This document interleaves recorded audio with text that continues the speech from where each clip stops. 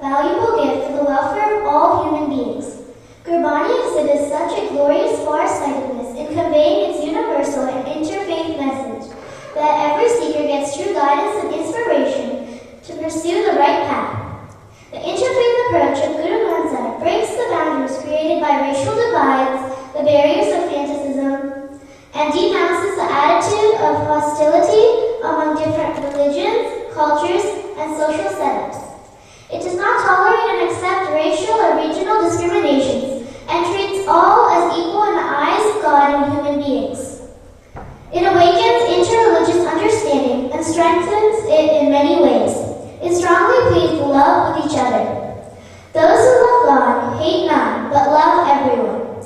Shri Guru Granth Sahib was a great counselor with true Muslims, a pious Hindu, yogis, peers, Brahmins, and Jains. It is a treasure of precious, immaculate jewels and sacred thoughts. In Guru Granth Sahib, our gurus and the saints gave their sermons to the dwelling people in the various parts of India. Meditating on God Almighty and in sheer selflessness, render the practical message of peace, brotherhood, unity, equality, humility, tenderness, and social service to all mankind. Our masters persuade all who came in contact with them to follow the true path of religion and feel the common human bond among ourselves. God is our common Father, and we are all His children. Ek Pita, Ekaske Hum Bharat. We should gain the spirit of Guru Granth Sahib and fill ourselves with the precious jewels of its teachings. On the world level, we are passing through a very critical period, in spite of being in possession of a big spiritual treasure of the Holy Quran. Therefore, it is our foremost duty to reduce the impact of the great famine of moral and spiritual values, of contributions that grip the whole world by dispersing the unique treasure. Gurbani can make a lot of contributions in this field. Besides all other resources, we should also prepare Granth literature of the highest order along with literature based on Sikh tenets in all prominent languages of the world and distribute it to every nook and corner of the world free of cost, so that in the light of teachings Guru Granth Sahib, the bond of universal brotherhood is conveyed and strengthened worldwide. Guru Nanak Dev Ji, the founder of Sikhism, stressed on three basic values: meditating and worshipping the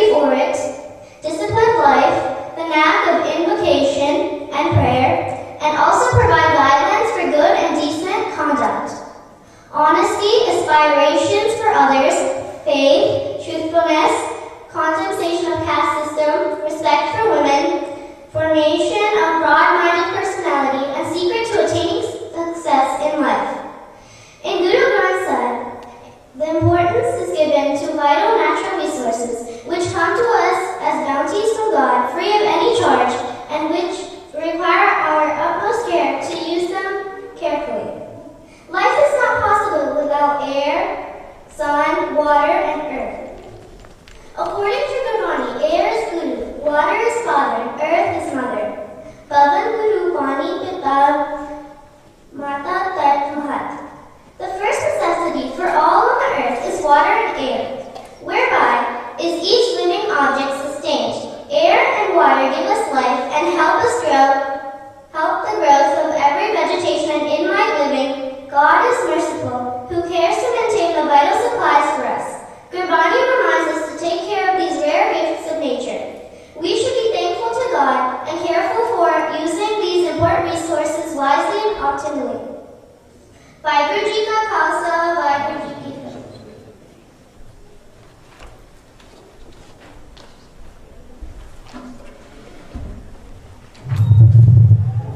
And the book is Life Sketch and Teachings of Guru Nanak Dev Ji, and the time allotted is 7 minutes. Now the 3 questions for this group are as follows. Number 1, what was the state of religious and political affairs when Guru Nanak Dev Ji appeared on the world stage? Compare that with the present day state affairs, both religious and political.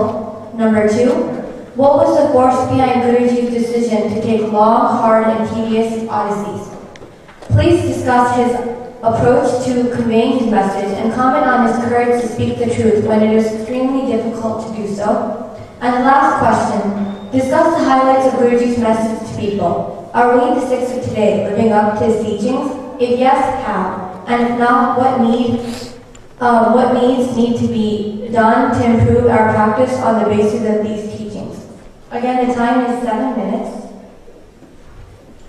And we'll go ahead and start. Yes. Okay. Our first speaker is Supreet Kaur.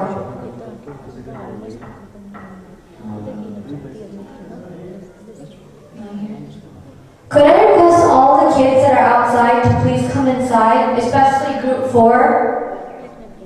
We're starting the speeches now. Okay, next participant.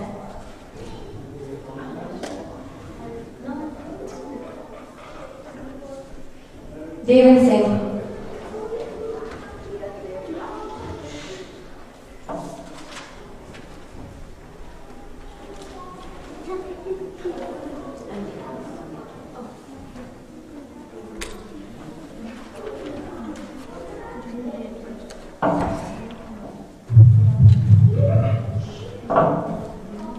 Vaheguru Ji Ka Khalsa, Vaheguru Ji Ki Fateh.